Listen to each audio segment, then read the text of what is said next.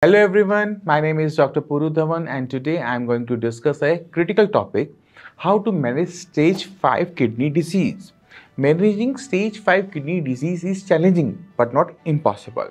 Understanding the underlying causes, slowing the progression of the kidney damage and maintaining overall health are crucial steps. So let's see now the essential management strategies. Step 1. Identify and address the underlying causes. If the damage to your kidney is due to the high blood pressure or high sugar level, these conditions must be brought under control. Proper management of these conditions can slow the progression of the kidney damage.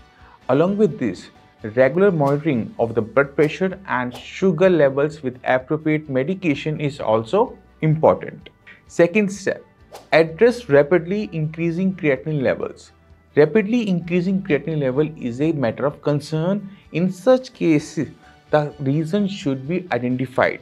Most of the time, metabolic acidosis is responsible for this rapid increase. This condition must be treated promptly. A proper follow-up with doctor's advice can effectively help to manage this issue. Third step, your physical condition also matters. Your physical strength plays a crucial role here.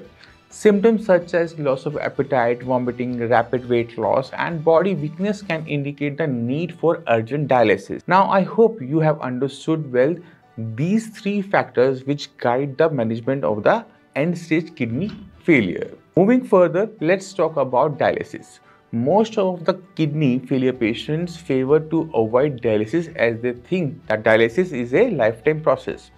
But actually this is wrong. Dialysis is a treatment that can be adjusted to fit each patient's need and doesn't have to be a lifelong commitment. The frequency of the dialysis session totally depends upon the patient's health condition. However, there are certain situations when it becomes necessary to go for a dialysis. Number 1. Patient is not facing any warning signs or problem in their body, but the creatinine level is very much high. Let's say around 11 or 12 milligram per deciliter. In such cases, it's become important to go for dialysis to remove waste product from the blood. This is required urgently so that the patient can have a proper treatment further for their kidneys. Only after the removal of the waste from the body starts absorbing the required medication and other nutrient properly. Number 2. Patient is having high creatinine levels even after having a kidney transplant. In such cases, the creatinine levels start rising because the patient's body has rejected the transplanted kidney. So medication might not be effective. So there are two options for that patient, either a kidney retransplant or lifetime dialysis. Now comes an important key aspect of managing stage 5 kidney disease, and that is focus on natural way to improve your kidney functions.